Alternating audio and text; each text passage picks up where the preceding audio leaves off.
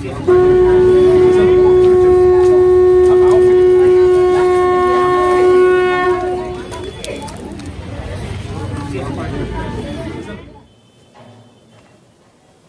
was that lady, and then after her, you, and then you.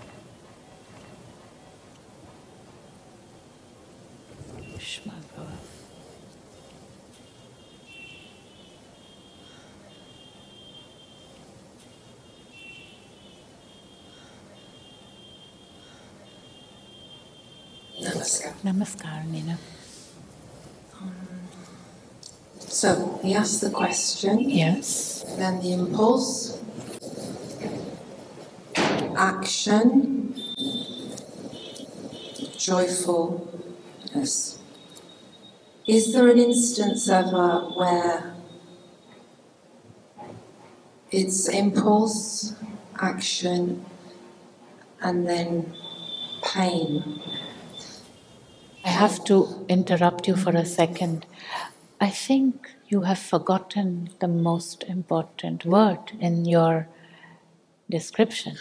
Okay, surrender, question, action, joy. So why did you forget it?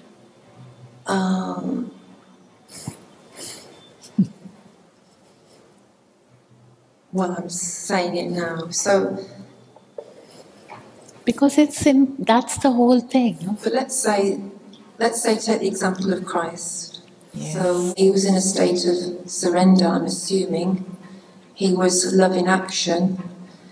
He found himself in a situation which he obviously found painful, otherwise he wouldn't have said, may this fate be taken away from me. So is it always joy that comes from responding to the impulse, or can it sometimes be something that you would rather not experience because there is another way of growing, and that's through pain? Because there's a lot of people thinking through challenge, through pain, through suffering, there is growth.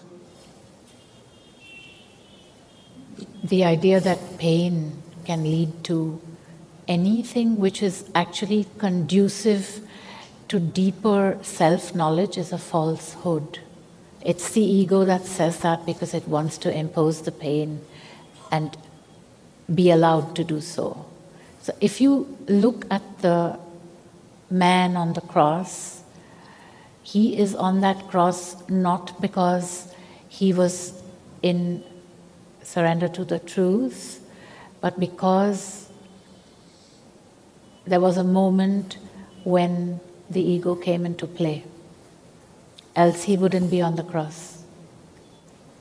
Because that kind of physical pain is not something the truth would impulse a body into.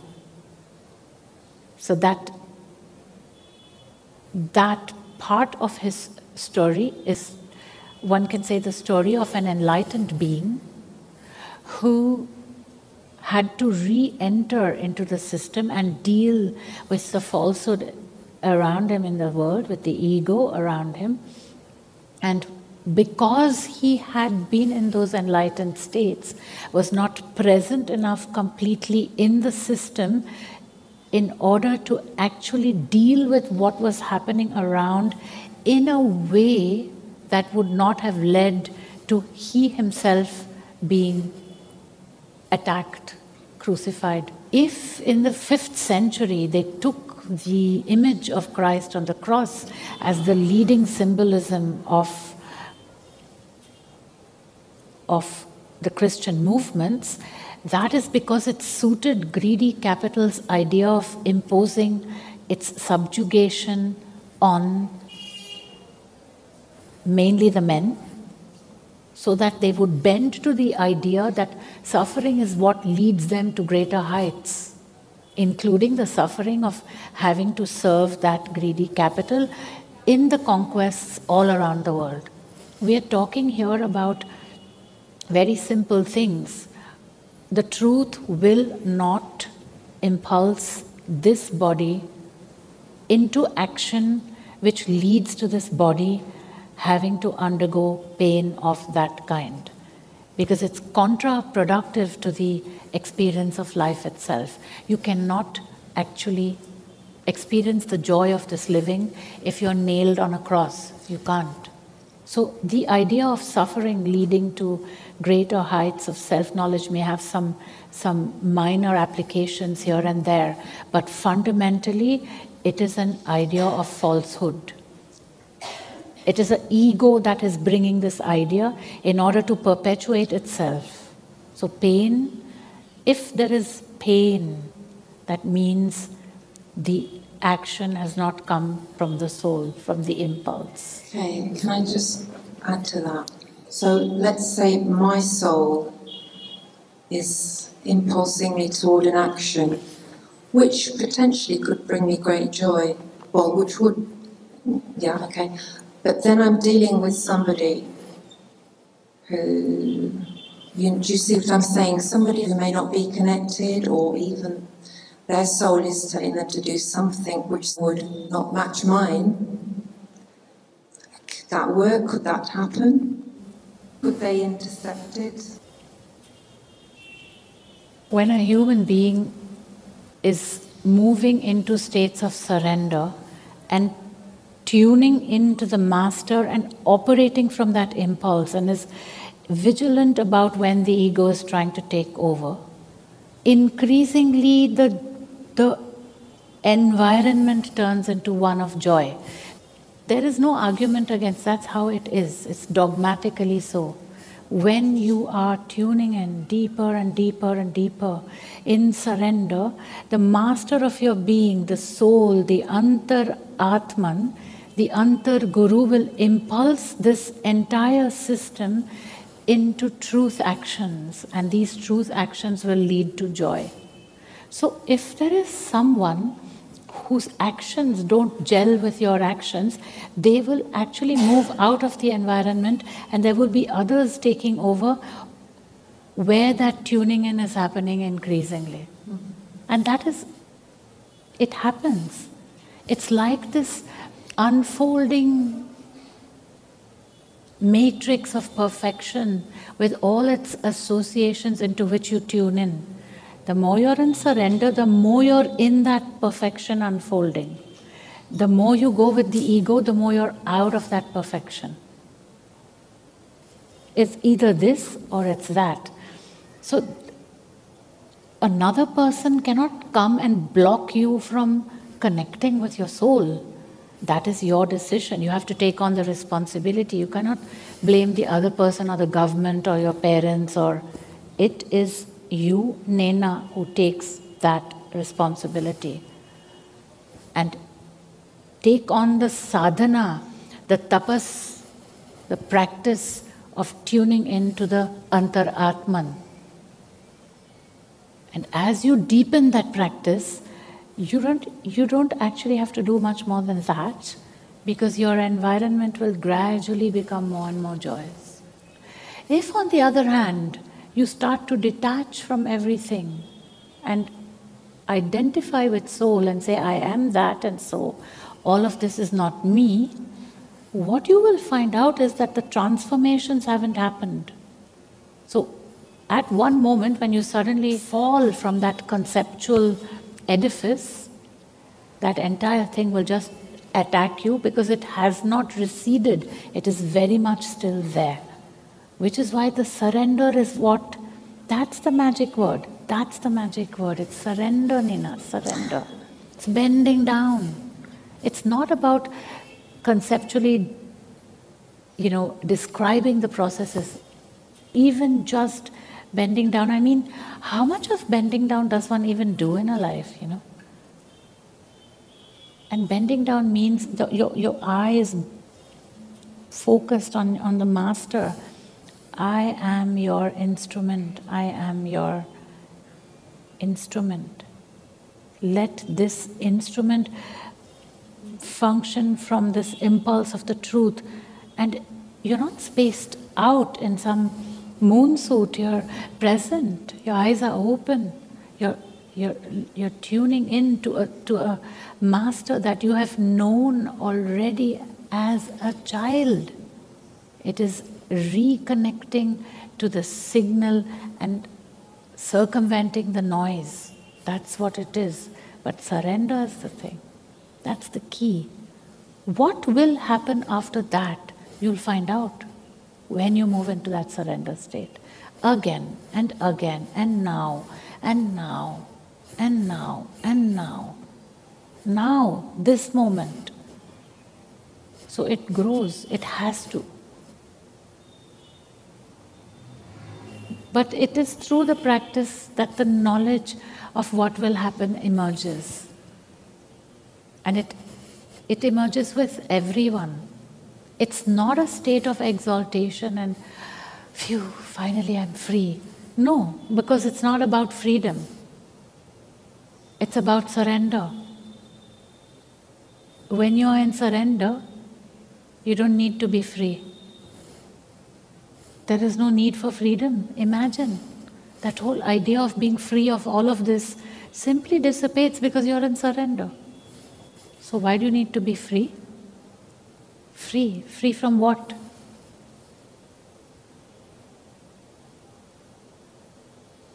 That promise of freedom from all of this, which is the carrot that is dangled in the Neo-Advaitin practices, is a very, very limited amount of time that experience is there, and then it just falls back.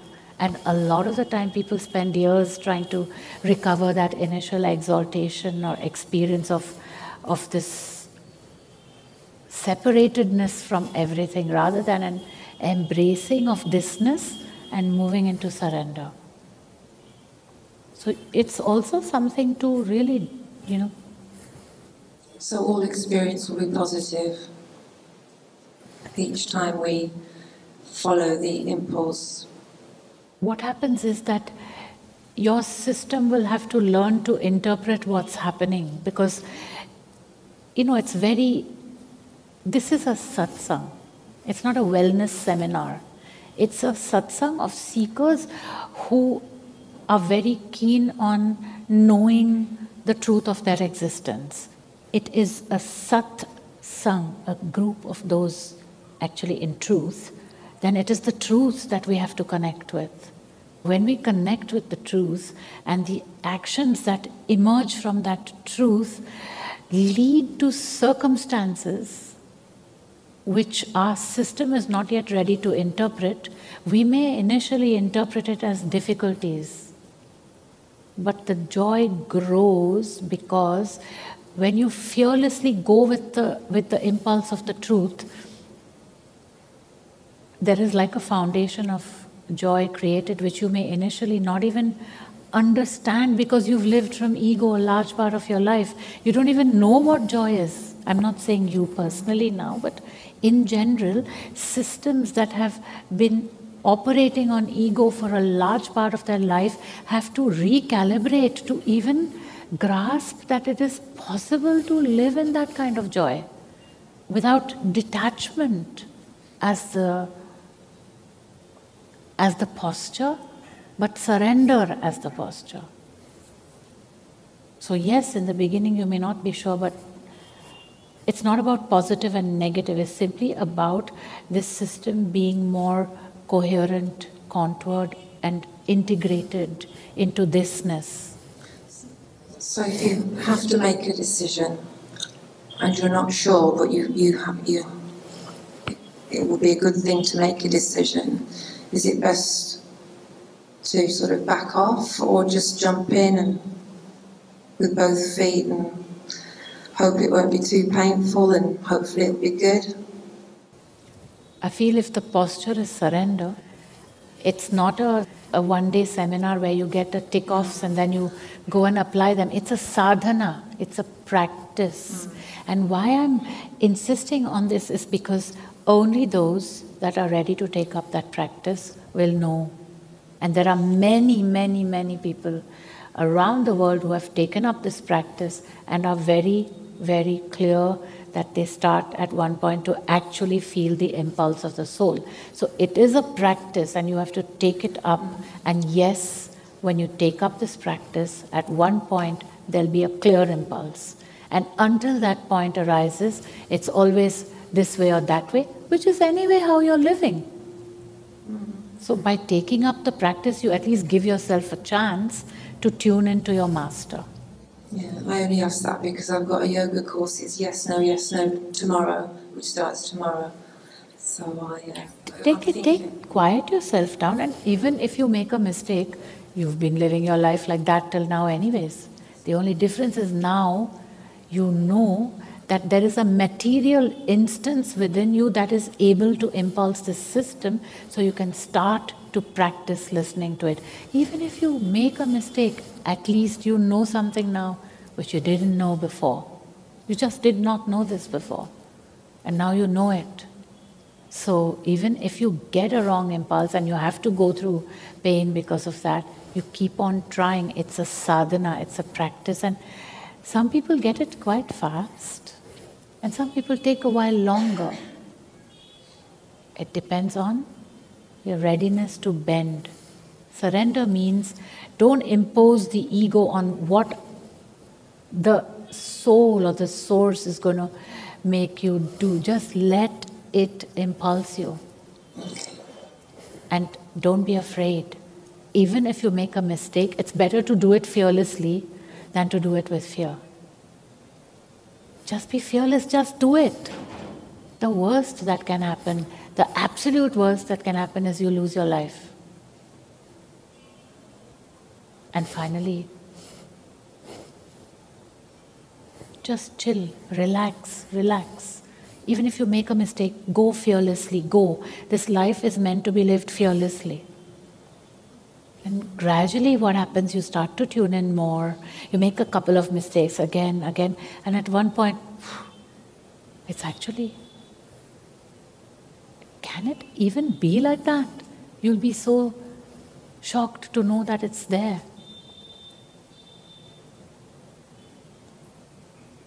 Be fearless. More than anything else, fear is the ego. That's the enemy. Okay, thank you.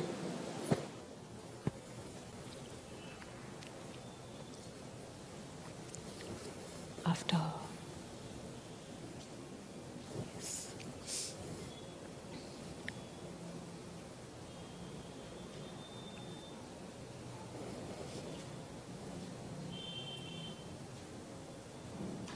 Do one thing, Nina. Take a quiet spot somewhere at the river, sit down for a moment, quiet your thinking, just that you're there. Feel yourself in surrender. Take yourself through that process. Move into surrender. Put a smile on that face. Move into surrender. Feel. Quiet. Quiet the thoughts. And then just ask. And the first impulse you get, a yes or a no, just go with it fearlessly. And it'll be the thing to do.